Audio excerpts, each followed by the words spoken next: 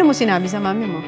I came home with nails na agad. Ang sabi ko sa kanya, oh ma'am, ano ba sa kamay mo? Sabi niya sa akin, sabi ko, may shooting ako sa school and may theater kami. Ilang taon ka nun? Ano ka? 13, 14? 15, 14. Anong sabi niya? Sabi ko, I'm gonna be a bird. Sabi niya, oh, okay. Pero ano na ni mama?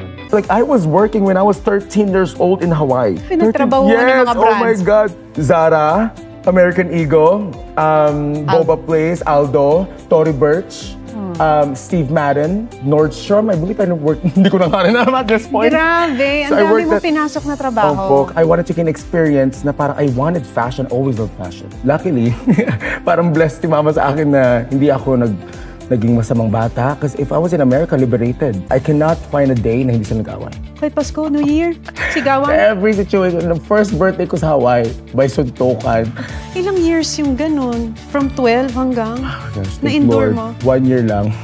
1 year? Yes, 1 year lang naman po. Thank the Lord. I would pray every single day na sana iwan na kami. Pero inisip ko, paano pag iniwan na kami?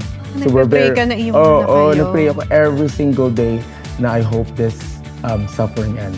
Ayoko man yung mangyari sa kanya, but I need this whole situation to stop na. I think with my mom, I think she's better independent, honestly.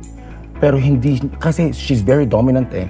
Sometimes, kapag breadwinner ang babae at sanay na maging independent, they also act like haligi ng tahanan. Yes. Kasi nakakapag-provide eh. So hindi pwedeng dalawa yung haligi dahil talagang magka-clash. Yes, that's always been the problem kay ma'am.